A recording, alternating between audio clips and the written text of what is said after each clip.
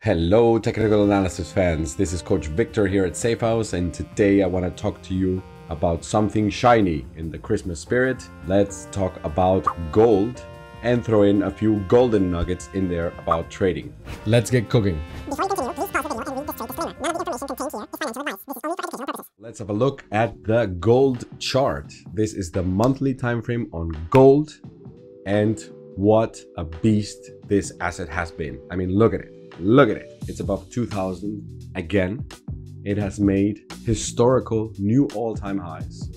And in a previous video, I already covered this. It's the mother of all swing failure patterns. What happened up here? It was violent. It was fast. It was just brutal. I mean, but, you know, it's absolutely beautiful to see a triple top like this get destroyed with a move like that.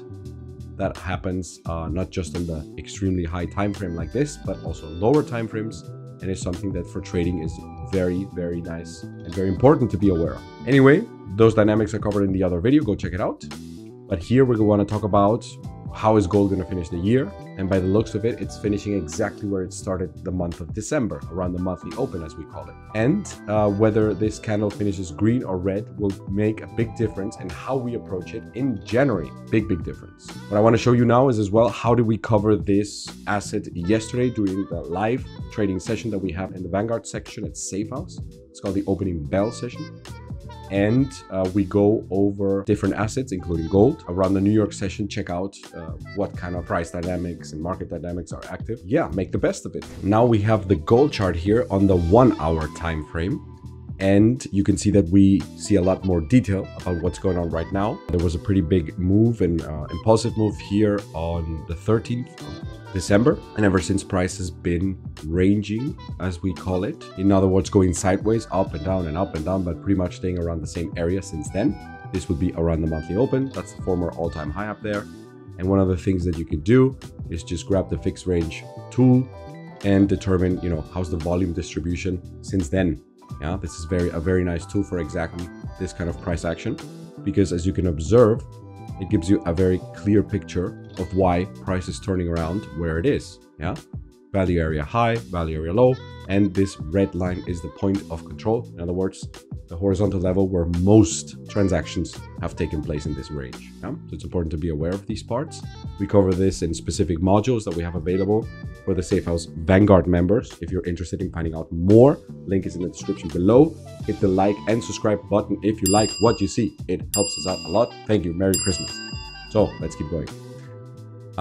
Yeah, so that's the sideways price action, or the ranging price action that we were able to take advantage of. And this is something that occurs very often across all assets in across all markets. So it's important to be aware of this sideways ranging price action, because it can be very lucrative.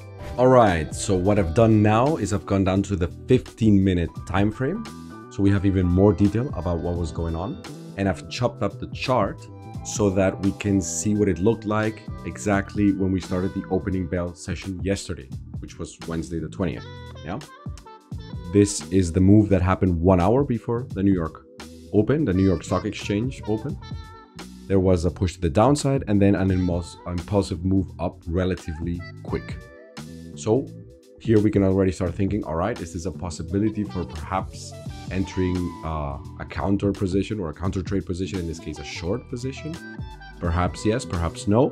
One of the first things we can use is a Fibonacci retracement tool from high to low and see, aha, this is golden pocket, George special, and 786 area of resistance. So maybe there's a possibility there.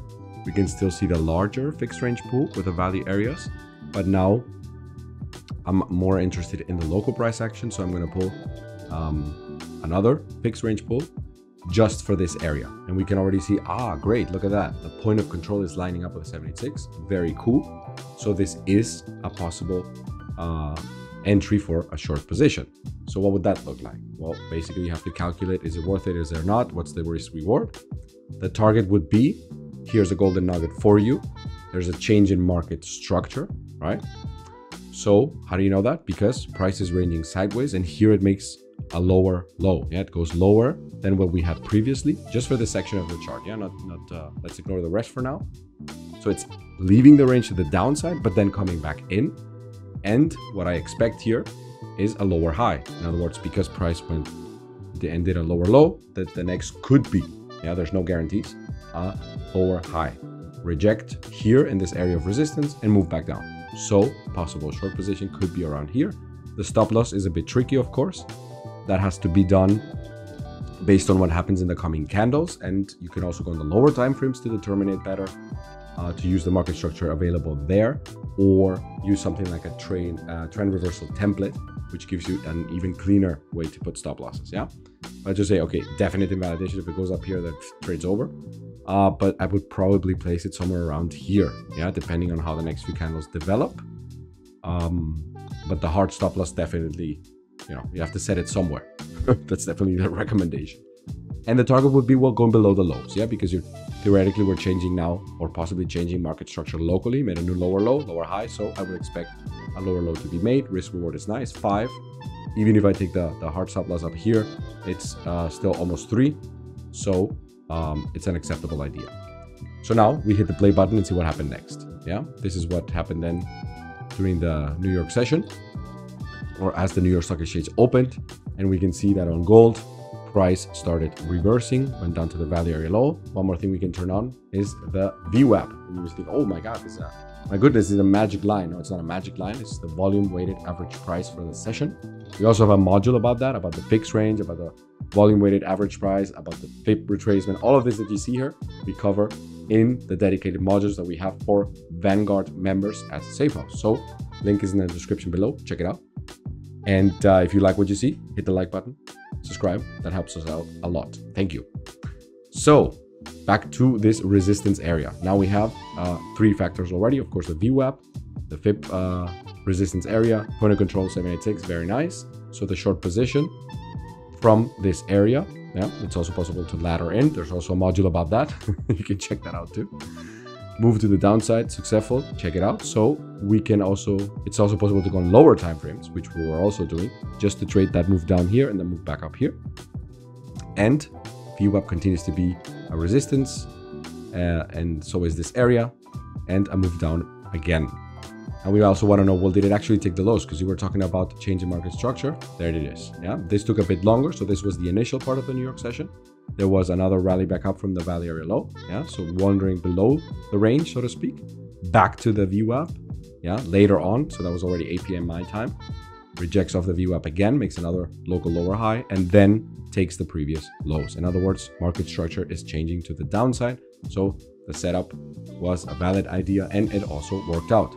Some setups are not going to work out. It's impossible to get everything right. But it's important that here's another golden nugget, that you combine different factors together to make your decisions. Yeah, it's very important. You make your own decisions. This is not financial advice. Yeah, this is only for educational purposes.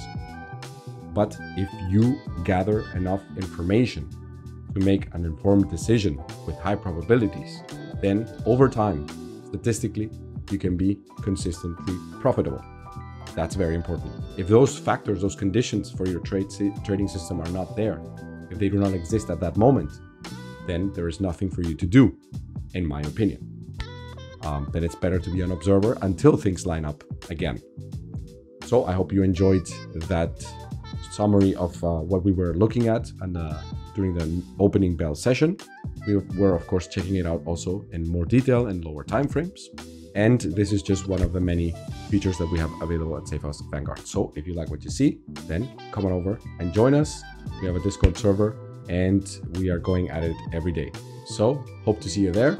I also want to wish you a very Merry Christmas season. I hope you get to spend a lot of time with your loved ones, disconnect from the everyday situations, and enjoy and focus on the positive things in life, and recharge your batteries, because next year we're going to have a new yearly candle, a new monthly candle, and for every asset that there is there. So there's definitely a lot of exciting stuff coming up in the future. Have a good time. See you. Bye-bye. Elevate your mastery in trading. Join the Safehouse Vanguard today.